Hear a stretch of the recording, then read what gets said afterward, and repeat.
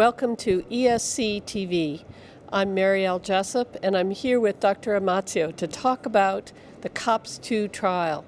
Please tell us why you followed up with COPS-2 after your successful COPS-1 trial. Yes, in the COPS-1 trial, we found that colchicine given starting from post-operative day 3 was able to prevent several post-operative complications, including post-pericardiotomy syndrome, post-operative atrial fibrillation, and post-operative effusion. Considering that in this trial the drug was given starting from post-operative day 3 and that the maximal incidence of post-operative atrial fibrillation is in the first 3 days, we speculated that probably the use of colchicine before surgery could even be more efficacious, and thus we planned the COPS-2 trials. And what did you find? Well, despite this interesting hypothesis, we found that colchicine given 2 to 3 days before surgery was able to prevent the post-pericardiotomy syndrome, as in the COP1 trial, but failed to prevent post-operative atrial fibrillation.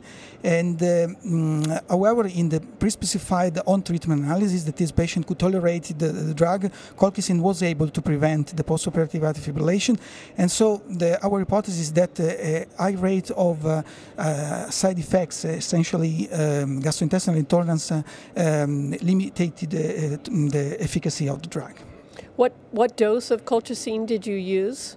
We, in order to improve the patient compliance, we avoided the loading dose, and such as in the COPS-1, and we gave weight-adjusted doses, that is 0.5 milligram twice daily, or only once daily in patients of less than 70 kilograms.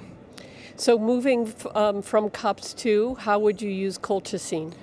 Well, the evidence is now that probably an early treatment of the post-pericardiotomy syndrome or prevention after the cardiac surgery is better than giving the drug before surgery, because in the perioperative period we have different drugs such as proton pump inhibitors and antibiotics that are commonly used in this patient and also predispose the patient to gastrointestinal intolerance. So we have a combination of different drugs that may limit the patient compliance in this setting.